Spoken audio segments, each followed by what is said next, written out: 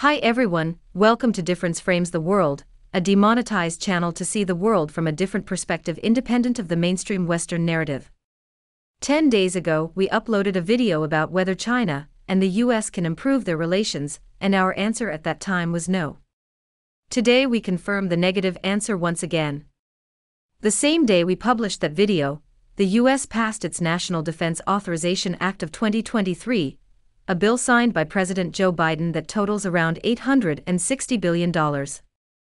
It is worth mentioning that the total expenditure is in real billions, not millions, as Joe Biden promised the African nations.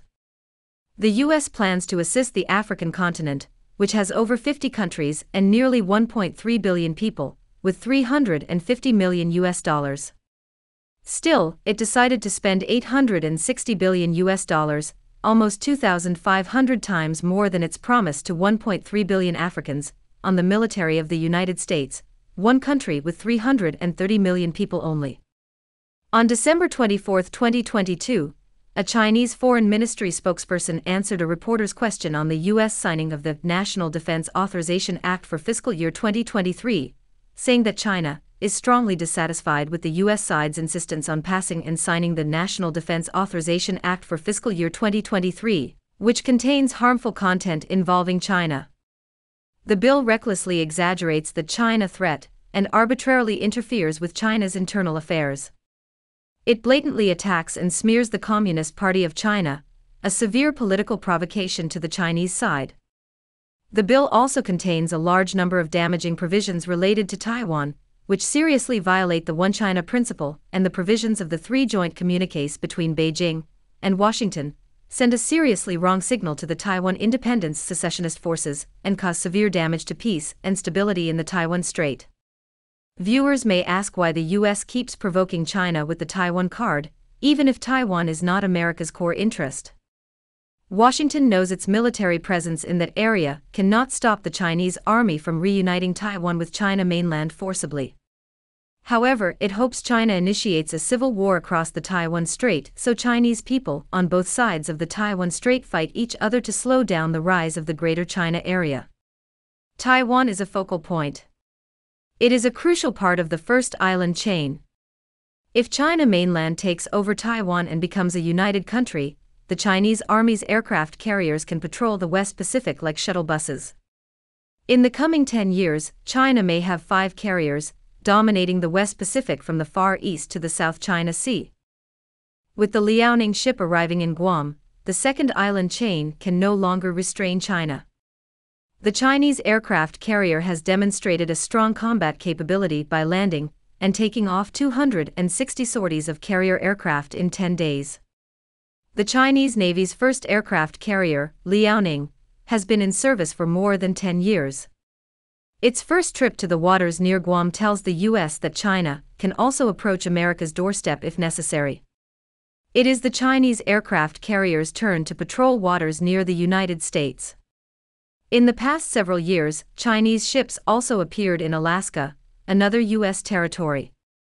In the middle of March 2020, China's top diplomats, Yang Jiechi and Wang Yi, roared in Alaska like tigers and lions, clearly showing their confidence that China could at least defend itself in the West Pacific. Suppose China does not possess atomic bombs, aircraft carriers, hypersonic intercontinental missiles, the Beta satellite navigation system, and the capability of paralyzing or shooting down any adversary's satellites. In that case, no Chinese diplomats can speak up for their national interests so confidently.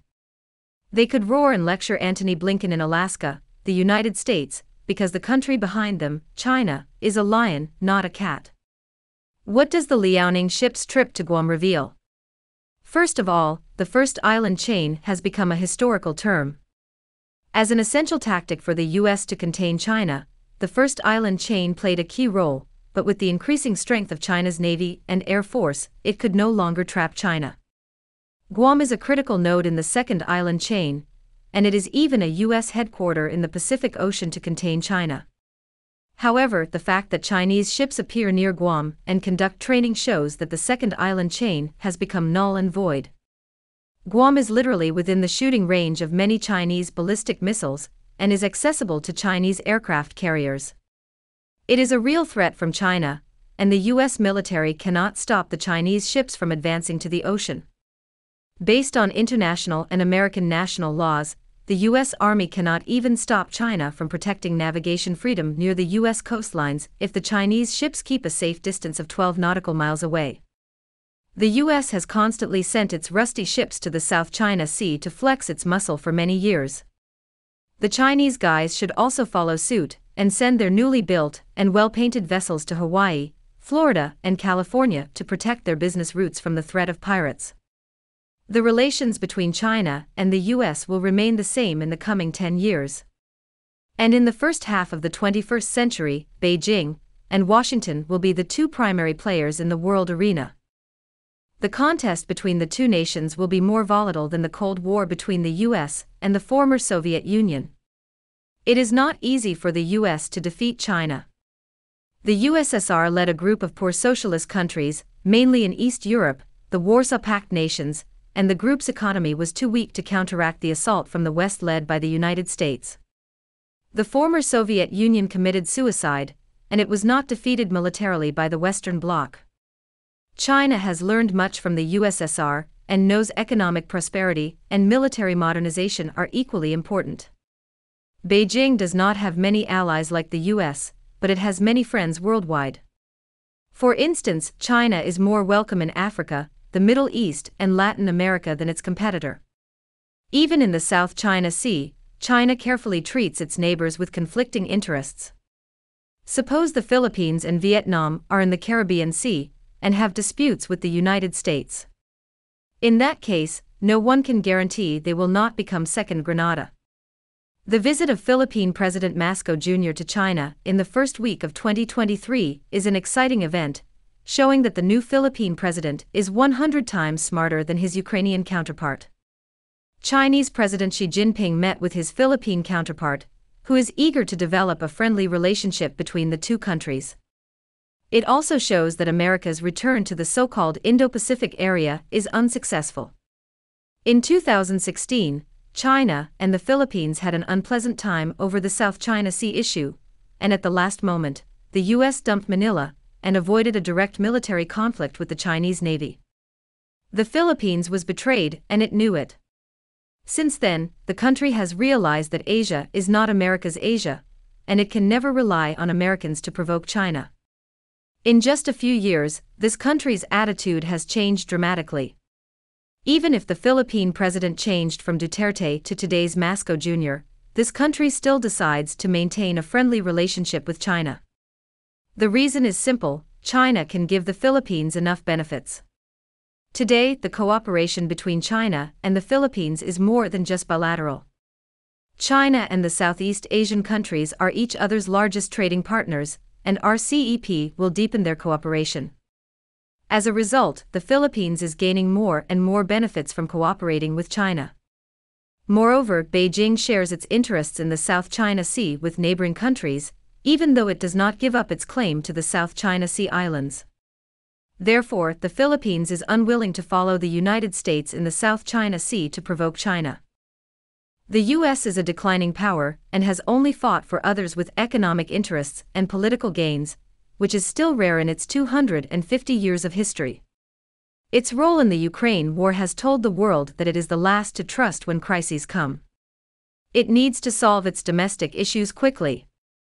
The House remains paralyzed as no new House Speaker has recently been elected after 8 rounds of voting.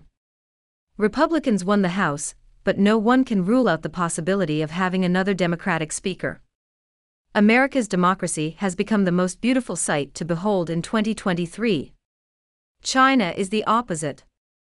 It can make decisions and take actions overnight, just like it suddenly switched from the zero-COVID policy to a natural immunity practice. It is sometimes better to be faster and quicker, but only sometimes. China had too many bad experiences in this regard. Chairman Mao wanted to develop China into a modern country as fast as possible, so he launched many campaigns, social, political, and economic, and caused a lot of catastrophes. We do not judge which system is better, the so-called American democracy, or the alleged Chinese autocracy. However, the countries will quarrel in the coming decades, and the United States will try to prove the superiority of its free economy, which is more like a joke nowadays when the US government imposes numerous restrictions to curb China's development. Even though the World Trade Organization ruled that America's trade barriers imposed on China in the trade war are against WTO regulations and should be removed, the two countries can't resume regular trade ties as before. The US and some of its allies will continue to decouple with China and build a new supply chain. Recently, more Vietnamese and Mexican products have been on the American market, which indicates China will not be the only world factory as before. The United States regards China as its competitor or enemy on most fronts. Since Obama took office, the US has been trying to stop China's rise by playing cards in Xinjiang, Tibet, Taiwan, Hong Kong, and Inner Mongolia. As we said 2 years ago, the two nations would only be at peace for less than a year, and 2022 would be a challenging year, and it proved we had been too optimistic, as there had been no peace between Beijing and Washington at all in the past 2 years. The tension will continue. If Kevin McCarthy finally becomes the new House Speaker, his pre-announced trip to Taiwan will bring more uncertainties to the two countries. Of course, he needs to work harder to secure that seat before he can damage the relations between China and the United States. Let us wait and see.